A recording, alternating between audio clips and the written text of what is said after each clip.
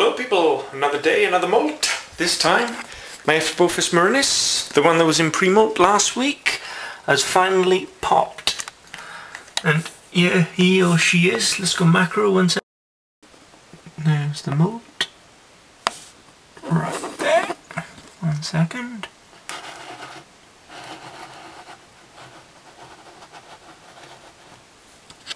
There's the tea. Still nice and white. Look at that. Look at the size it's got now. Look at the length of the legs on that. So glad I moved it. And that's the old self. Sat there on the floor. I mean, look at the difference. It's huge. That's great. I love this thing. It's amazing. Yeah, when you think about that used to be in that pot, I think his leg span had almost filled that now. Yeah, good job I moved it. Excellent. And these I'm still waiting for them to molt. This is my Pierminia, who's refusing food at the minute. And the abdomen, that's pretty big, even though it doesn't look too much in pre-molt. I mean, it is. And then there's my Samopodus, which is, where is she? He, it. No, they are so heavy webbed up these are. You could probably just see one at the top there. Yes. And there's Freddy. Chilling. And let's not forget Georgina. What a beautiful spider. Look at that. I think she's been in that position for about 8 hours. Not so much as flinched. Amazing. And here is my pink toe. Avicularia. Acting very strange at the minute, actually. Very strange.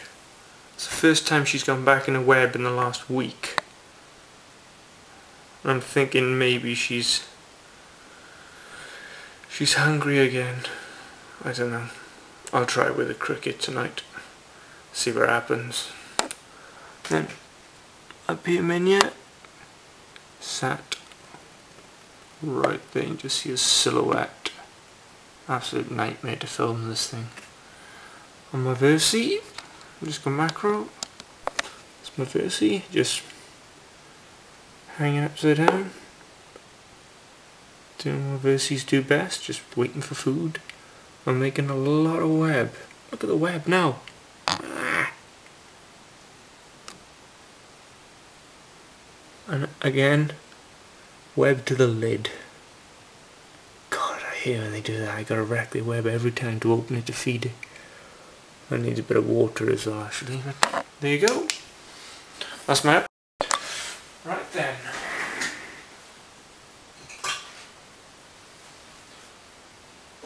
Right then, people. Time to remove that moult.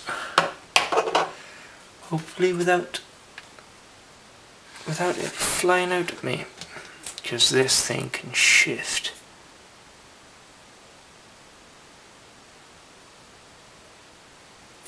Got it. Brilliant. Okie dokie. Leave her a piece now.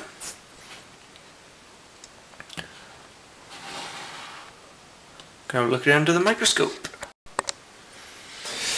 Okay, people. Here we go. Let's see if we can get this up on screen.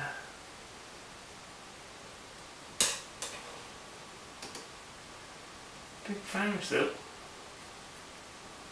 Such a small spider. They're pretty meaty, aren't they?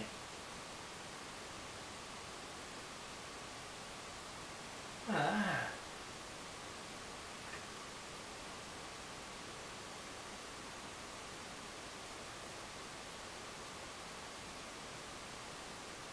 You can see the slight skeletal pattern going on his legs there. Cool. Yeah, that's it. As you can see, the arse end there, I mean, it's just missing and pulp. Turn around. Yeah, see, there's nothing. I can barely touch it, and it just blows away in the wind, so.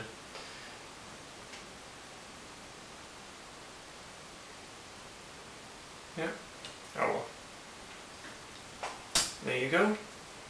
There you go, people. Here's the moults for showing you the growth rate of this ephebopus murinus. That was on the 19th of June last month. Today is the 16th of July, and as you can see, doubled in size easy.